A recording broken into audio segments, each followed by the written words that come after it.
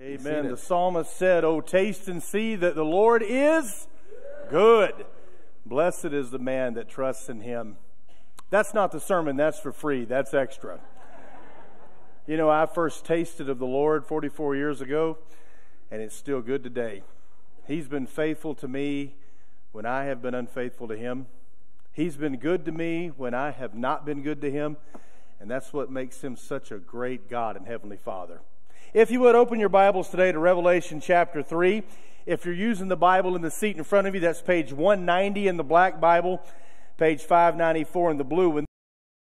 The last of the seven churches, the church located at Laodicea. Now, with your Bible, now look, your search doesn't end when you arrive at a body of knowledge that you're comfortable with or that you think fits the facts of reality. Your search for truth ends when you meet Jesus, for he is the embodiment of all truth. You see, God became flesh and walked the earth as a human, and this human Jesus was the loudest and clearest proclamation of truth humanity has ever experienced. Every sermon that he preached, every conversation that he had, every miracle that he performed faithfully pointed men to the truth that is God. Now, don't kid yourself. You may be here this morning and you may be highly educated. But if you haven't arrived at the conclusion that Jesus is the Son of God, sent down from heaven to redeem you from your sins, you got more work to do. Your search is far from over because he is the final word when it comes to truth. He is the faithful and true witness. He's also the origin of the creation of God. He says this. Now listen carefully so that I'm not accused of heresy and you tar and feather me on the parking lot when church is over. After all, it is pastor appreciation. I mean, at least wait till next month to do that, right? No, we don't do that here. Hopefully they don't do that anywhere anymore. This does not mean that Jesus was a created being. One of the ways that Satan effectively slowed down the momentum of the early church was to bog it down with doctrinal controversy. Early on, he targeted the central tenet of the Christian faith, which was the nature of Jesus Christ. Around the 3rd and 4th centuries, the church contended with a heresy known as Arianism. Arianism taught that Jesus was not eternal, but rather had been created by God. And the controversy became so severe that the Emperor Constantine actually intervened. He convened a church council known as the Council of Nicaea in AD 325. And from that council came the Nicene Creed. If you know your church history, maybe you've read it, maybe some of you have memorized it. The Nicene Creed is an affirmation of the biblical truth that Jesus was not created, but rather was the Creator, co-eternal with the Father.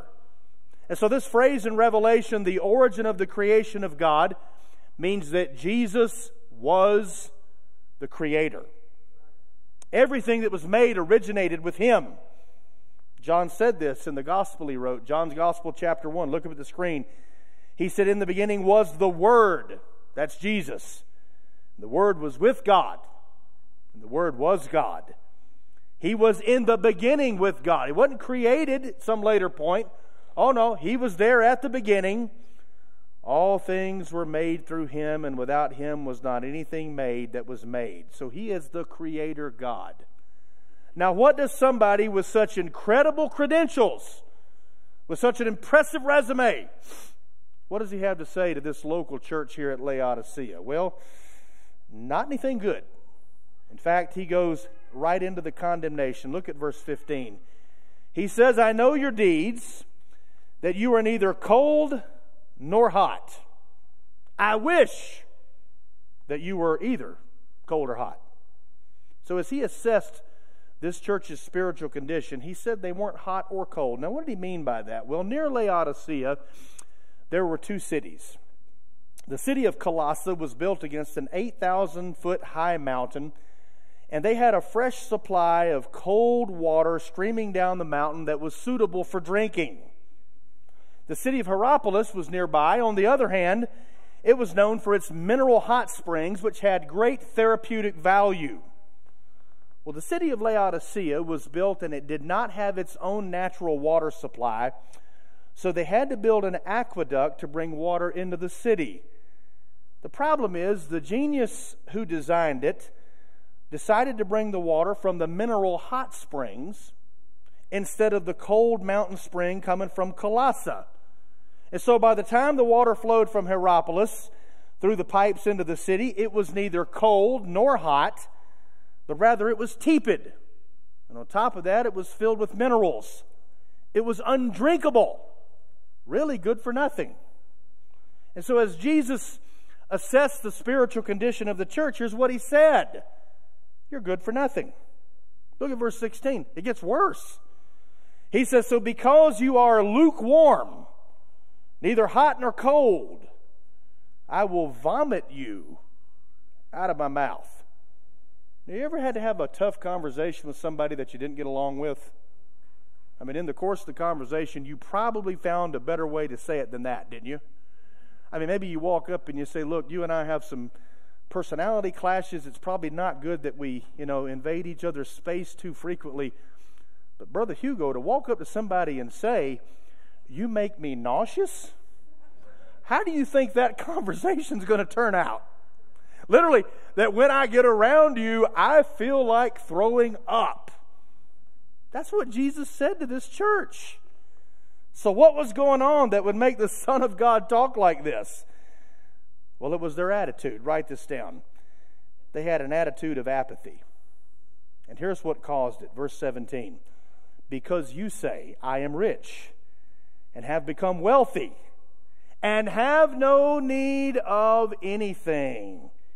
You see, they had so much money that they reached a point where they no longer needed God. Now listen to me very carefully here. There is nothing wrong with being wealthy. Read the Old Testament. Abraham was very wealthy. Job, very wealthy. Read the life of Solomon.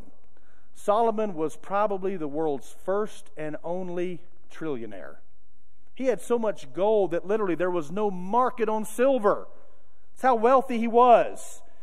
God has no problem with your owning wealth. He does have a problem, however, when your wealth owns you. And the Laodiceans had no idea just how serious a problem this had become. And so Jesus has to spell it out for him. He has to lay it out. Verse 17. And you do not know that you are wretched. In Greek, this word wretched means that you are afflicted, sick, hurting. They were hurting. They didn't know it. Some of you are familiar with the term neuropathy. Neuropathy occurs when the nerves are damaged to the point where they lose sensation. It usually happens in the extremities. If left untreated, damage can occur to the tissue, and the person doesn't even experience pain because the nerve endings are blunted and they can no longer feel pain. And this church had a case of spiritual neuropathy. Next he says, they are miserable. That's the Greek word elainos. It means that they are not in a position to help themselves, like a beggar on the street. Their spiritual neuropathy had progressed to a point where they couldn't help themselves. Look at the next word. They were also poor. This is the Greek word tokos. We've seen this word before. It was used to describe the economic condition of the church at Smyrna. This is abject poverty, where you lack the very basic essentials necessary for survival. And this word did not describe the economic condition of the believers at Laodicea, but Jesus uses it to describe their spiritual condition. He says, you don't have the basic essentials. You are abject in your poverty. And then he says this, you're blind. Their materialistic worldview had blinded them so that they only saw things in the here and now. Their perspective was limited only to this earth. They had no spiritual vision. If you sat in their leadership meetings, no doubt all they talked about was earthly things, not things that pertain to heaven. That's why Jesus said they were blind. And then he really drops one of them. Look at this next word. And naked. You don't wear any clothes. Now, several years ago, I was at home watching the Huskers play Texas. And it was a home game, and we had a lot of obnoxious Texas fans up here who were overjoyed when we lost. Well, I watched the game at home, and my wife had been out and about running errands. Well, when she came through the front door, I knew that she was upset because she slammed the door shut. And I mean, she slammed it shut with such ferocity that it shook the front wall of the house. My first thought was, wow, she sure is taking this loss hard. She's taking this worse than I am. So I thought I would run upstairs and try to console her, but it was to no avail. So I said, sweetie, what's the matter? And she said, well, as I was coming back from the store, somebody with Texas plates had done the unthinkable. And that is, seeing that she had Nebraska plates, he mooned her going down the road. Now, I started laughing because that kind of thing happens all the time where I grew up in Atlanta. I mean, every day it was an occurrence on the beltway that went around Atlanta. One redneck would cut off the other redneck in traffic, and then a sequence would unfold before your very eyes. There obviously would be the rolling down of the window and the exchanging of unrepeatable words, then the hand gestures, and then I knew what was coming next. Someone's hinder parts were going to be hanging out the car window going down the road. So when it happened to her, I mean, it wasn't something she was used to. I saw it all the time. Now, it's repulsive not to wear clothes because what we wear says a lot about who we are. The clothes we wear are often a status symbol of our affluence. And this was true in Laodicea as well. The local shepherds around Laodicea were known for raising a rare breed of sheep that grew black wool. And a line of luxury clothing was produced from this rare black wool. So when Jesus calls them naked, here's what he's saying. You may wear the finest clothes that men can produce, but you lack the true righteousness that comes from being clothed with my robe of perfection. Those expensive black woolen garments cannot hide the shame and guilt of your sin. Now, all of these negative adjectives, wretched, miserable, poor, blind, and naked, all point to one problem, and here it is, self-sufficiency. At the root of self-sufficiency is the original sin of the human race, which is pride. And the deceitfulness of materialism lulls us into thinking that we have everything that we need in life and we no longer need God. And I'm afraid that many of us find ourselves in that very same condition this morning. Did you know that we live in the most affluent and wealthy culture that human civilization has ever produced? Nobody has ever had it as good as we do. We are wealthier, more prosperous than any other people at any other time in human history. We are certainly blessed in a unique way to live in the United States of America. But wealth can be put to good use. It can also lure us into the trap of thinking that we don't have to depend upon God. And that is a very dangerous place to be in. So how can this condition be reversed? What's the cure? Well, Jesus tells them some words of correction. Look at verse 18. He says, I advise you. Notice the soft tone that he takes with them. He is reasoning with them here, friend to friend. He doesn't take a harsh tone with them like he did in Pergamum and Thyatira. Those churches were experiencing doctrinal and moral issues.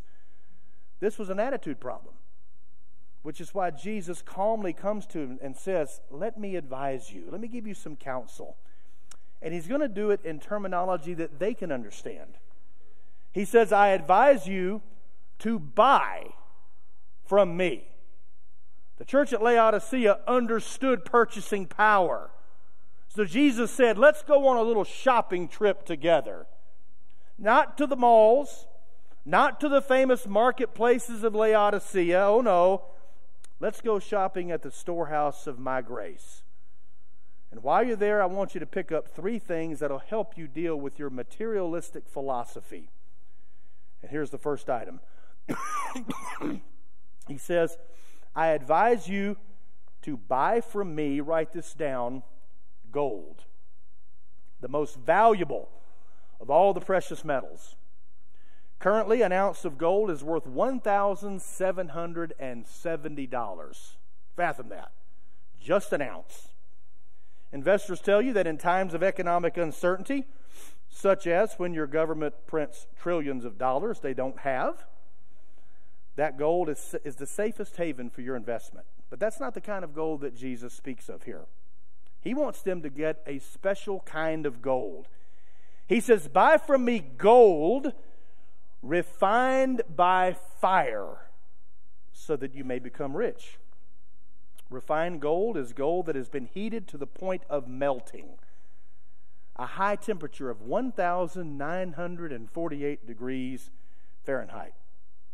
That's pretty hot.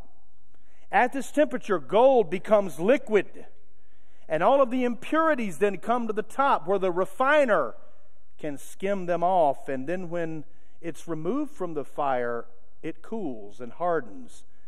But what you have is more pure. And in this sense, this gold represents our faith when it has been tried and purified. Look at what Peter said. 1 Peter chapter 1, verse 6, "In this you greatly rejoice, even though now for a little while, if necessary, you have been," notice this next word, "distressed," heated up, melted, skimmed off the top. You've been distressed by various trials, so that the proof of your faith, being more precious than gold, which perishes though tested by fire, may be found to result in praise, glory, and honor at the revelation of Jesus Christ. You see, this is the kind of faith they had in Smyrna, the church that had been purified by persecution. Jesus said, you know your brothers and sisters over there in Smyrna that are going through the fire? You need some of what they got. Now, how do you get that gold? Well, you have to go on offense. You can't be a passive Christian. You can't be a secret disciple. You have to let your faith be known. If I may say, you have to live dangerously for Jesus Christ. You have to take some risks. See, this church was comfortable. You know, they weren't taking any risks. No one viewed them as a threat. The devil doesn't kick a dead horse. And by the way, as we present the gospel to the world, as we carry God's absolute truth to the ends of creation, we better get ready for some persecution. We better get ready for some resistance, because I want the devil to view us as a threat. You know, I want to live my life in such a way that I am public enemy number one in the halls of hell. Now, I'm not saying that boasting, because there comes a huge, huge price with that, and that is the devil knows exactly how to attack you. But are you living as a threat to the kingdom of darkness? That's what Jesus says. I want you to heat things up a little bit. I want you to stop playing it safe. Take some chances. This addressed their spiritual poverty. Now he addresses their spiritual nakedness. Here's the second item they were to pick up. Verse 18. "And white garments, so that you may clothe yourself, and the shame of your nakedness will not be revealed." Now, a couple of weeks ago, we mentioned that white garments are mentioned 7 different times in Revelation. Each time it refers to the sinner being clothed in the perfection of Christ's righteousness. And what we have here is a call for the church to examine itself and to make sure that they have actually been born again. Jesus said it's easier for a camel to go through the eye of a needle than it is for a rich man to enter the kingdom of heaven. That's because the more wealth we accumulate, the easier it is to place our trust in riches instead of the Redeemer. That's why Jesus said, make sure you are clothed with my righteousness. And then he addresses their blindness. Here's the third item, verse 18. "And eye salve to apply to your eyes so that you may see." The eye clinic in Laodicea had developed what became known in the Roman Empire as Phrygian powder, made from minerals in the nearby hot springs.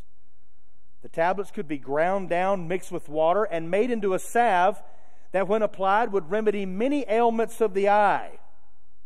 The only way to correct the blindness caused by their materialistic worldview was to pay Jesus a visit and have him touch their eyes so they could see things the way that he saw them. You see, the problem was this church was not having fellowship with Christ.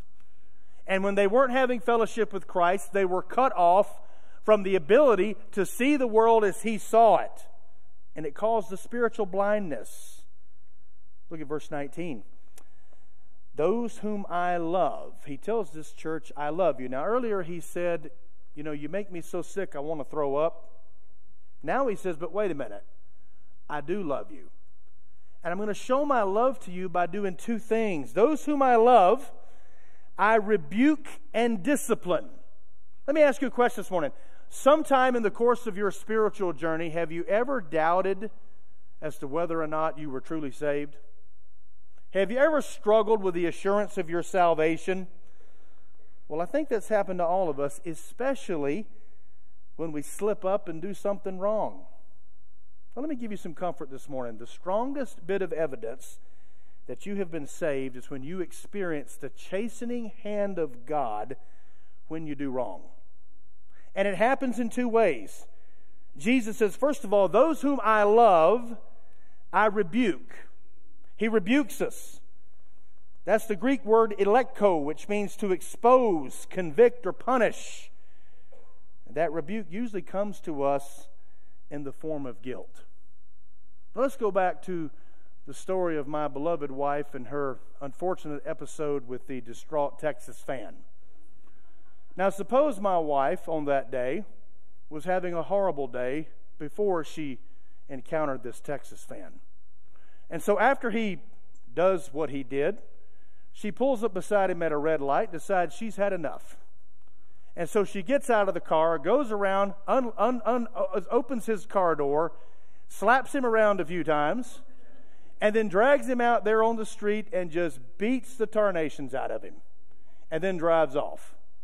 Now, you know my wife, you know that if there's 8 billion people on the earth, she would be the very last person on earth that would ever do such a thing, which is why I say that. I, on the other hand, have thought about this a few times, haven't you? And I hate to say it, but football games usually brings me to that point closer than anything else. So if you want to this morning to make you feel better, substitute the Texas fan for a Michigan fan. Does that ring home a little bit? Now let's say Mrs. Davenport gets back in the car. She's driving home. Pretty soon she's going to hear a still small voice in her head that said, Terry, I'm ashamed of you. You're my child. I love you. That's not how a child of God acts. And so she's going to feel some guilt. That's the Spirit of God speaking to her. And pretty soon that guilt is going to overcome her, and the guilt is going to drive her to repentance. And the wonderful thing about guilt is that it drives you to God's grace. You know why? Because God loves you too much to let you do what you want to do. God loves you too much to let you live in sin. And if you can sin as a child of God, if you believe you're a child of God, if you can sin comfortably and practice sin without feeling any guilt, then maybe it's time you check yourself to make sure you've truly been born again. Because Jesus said, those whom I love, I rebuke. Then there's a second thing. He not only rebukes, he disciplines. This is the Greek word paiduo, and it means to assist in the development of the ability to make the right choice in the future, to keep us from failing again. The Spirit of God shows us how we can strengthen the weakness in our life that caused us to fail. Because spiritually speaking, you are only strong as your weakest link. Let me illustrate. Some of you know that for many years I've been blessed to compete in the sport of powerlifting. And when I moved to Nebraska, I had a great blessing of being surrounded with men who had been in the sport for many years who knew way more than I did. Because when I moved to this state, I was pretty stupid. I was doing things that really was going to lead me to get hurt and hurt bad and not enjoy the career that I've had. Well, early on in Nebraska, I'll never forget 2002, Pastor Carl went with me to a meet at Dana College up in Blair, and it was one of those meets where everything went right.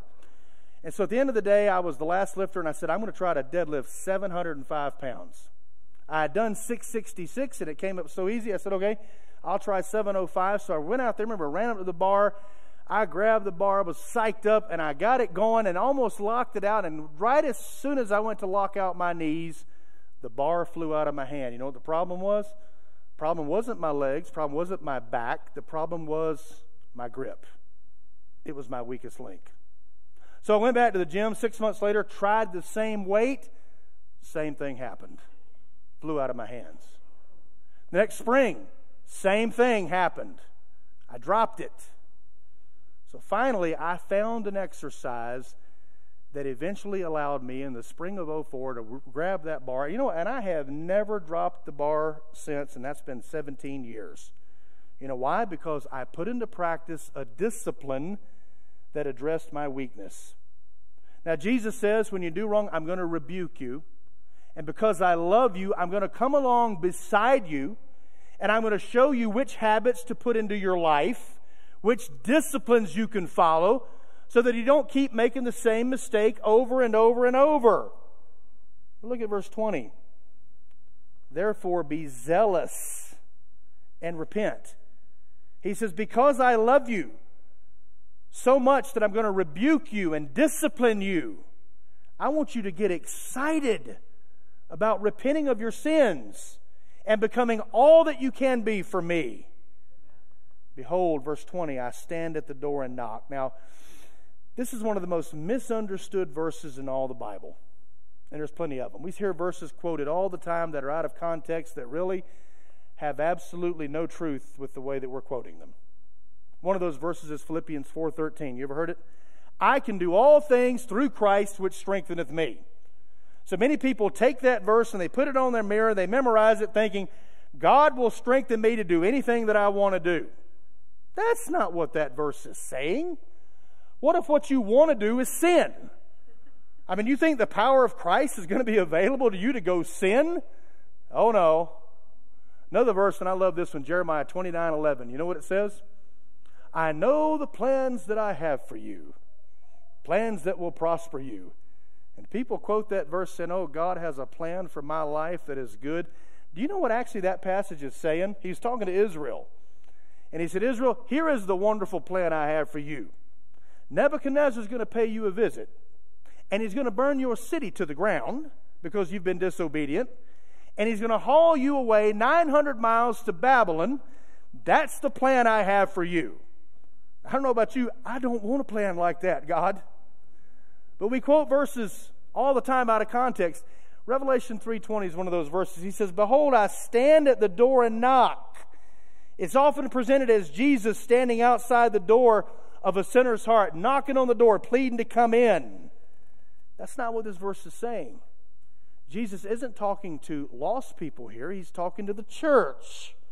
He's standing outside the door of the church, knocking, begging to come in. You say, why is Jesus locked out of the church? Why have they shut the door on him? They crowded him out.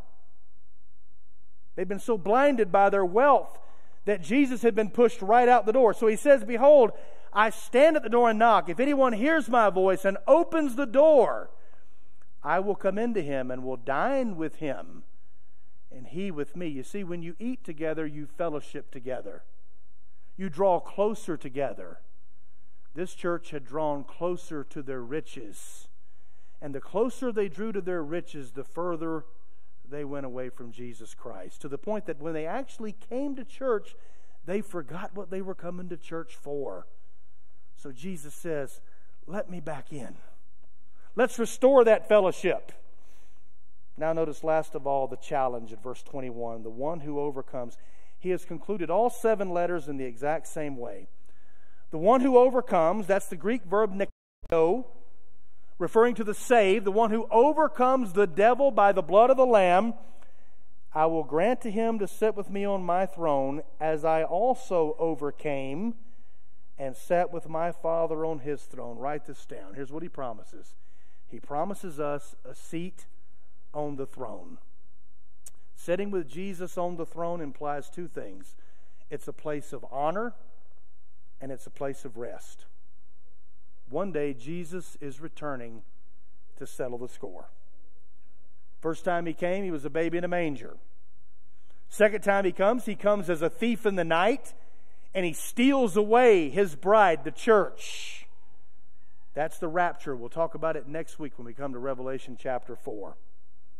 7 years later, he returns with the clouds of heaven, and this time every eye will see him.